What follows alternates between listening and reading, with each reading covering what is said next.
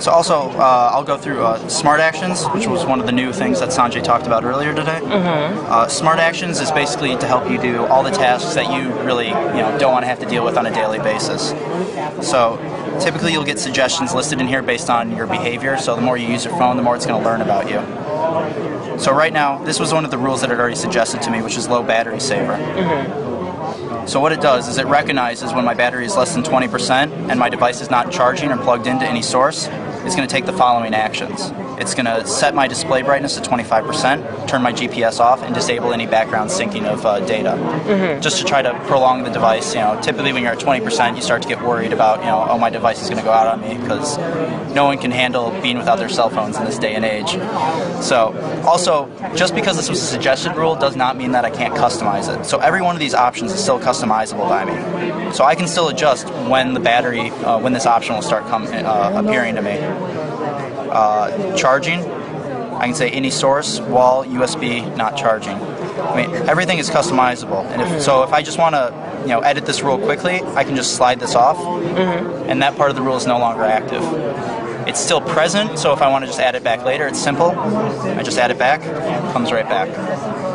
And how deep can these actions go? Like, how complicated can you get with creating one? So I'll show you the full list, actually. Okay. Okay, so when you add a rule, you can add a sample, start from scratch, or copy from existing rule. So any rule that's currently active, you can use. So if I want to start from scratch, I have a set of triggers and actions. So triggers are where we're going to enable the rule, or the actions, and actions are what's actually going to happen. So these are some of the list of the actions that you can, or the triggers that will take place. Location, time frame, battery level, charging, display, headphones, incoming call, missed call, Wi-Fi connect, Bluetooth connect, and motion detector.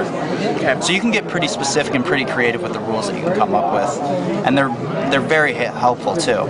So I can incoming call, all incoming call are from the following numbers. I mean, it does provide you with a lot of options. So after you set up those, the trigger list is just as extensive. Send a text message, send notification, play a playlist, ringer volume, ringtone, wallpaper, launch application, launch website, display timeout, brightness, GPS, Wi-Fi, Bluetooth, background sync, airplane mode, and cellular data. The list, just goes on and on. Lots of options, lots of ability to customize. However, we're not going to just leave you hanging and have you come up with your own rules.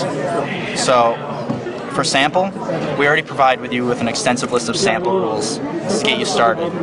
So all these are usable are usable at any time. Also, you can customize any one of these that you see fit. So for example, sleep.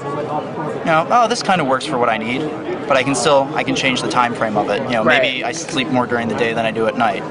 Very customizable depending on any user. Auto come on at a certain time of the day? Yep. It'll switch to sleep mode? Yep. So assuming, so if I remove this, okay, and I add the rule, so as soon as the conditions for this are met, this text right here, instead of ready, will say active. Okay. And then you'll also get a prompt up here in your status bar as soon as it's active. So you'll know when the rule is actually running. Okay. So it's completely customizable, fantastic.